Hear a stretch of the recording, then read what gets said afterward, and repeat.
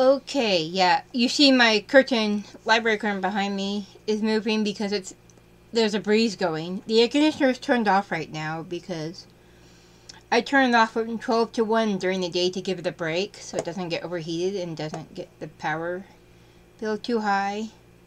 And I also give myself a rest because it's over there and that gives this arm a chance to warm up because it gets so cold from being right in the path of the air conditioner. But Lynx likes it because she's got essentially a winter coat year round. So summer's not fun for her and she can just she's right there, laying down on the chair, staying cool and not getting overheated, which she loves. And so that's why today my facts are about air conditioners. Let me read it. This is from Wikipedia, by the way. Don't take it as gospel truth, please. Thank you. Yeah. In 1901, American inventor Willis H. Carrier built what is considered the first modern electrical air conditioning unit. In 1902, he installed his first air conditioning system in the Sackett-Wilhelms Lithographing and Publishing Company in Brooklyn, New York.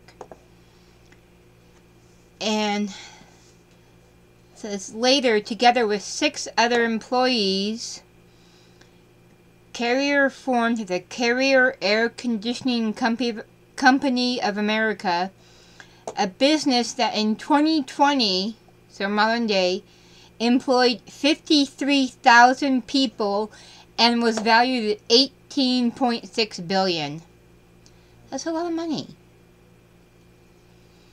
And in 1906, someone else was upgrading, they came up with some upgrader things that did, so his name was Stuart W. Kramer of Charlotte, North Carolina.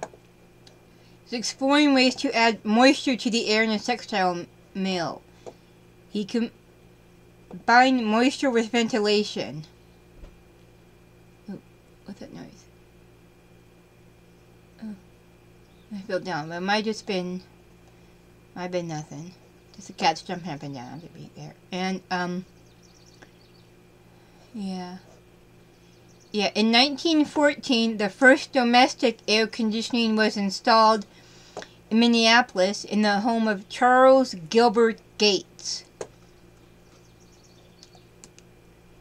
It is, however, possible that the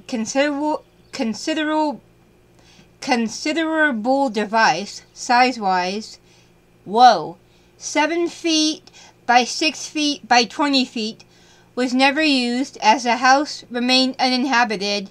He had died the year before. Gates had died the year before, so I don't know. That's just weird. In 1931, H. Schultz and J.Q. Sherman developed what would become the most common type of individual room air conditioner, one designed to sit on a window ledge, like mine is now. The units went on sale in 1932 at $10,000 to $50,000 American dollars, which, at adjusting for inflation, blah blah blah, last year would have been between $200,000 and $1.1 million. Oh my, dude, who's got that kind of?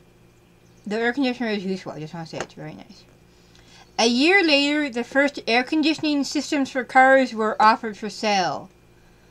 Yes, Chrysler Motors in 1935. Packard. When was Packard? As in Hewlett Packard? They became the first automobile manufacturer to offer an air conditioning unit in its cars in 1939. Because, yeah, Chrysler in 1935 was a semi-portable air conditioning unit.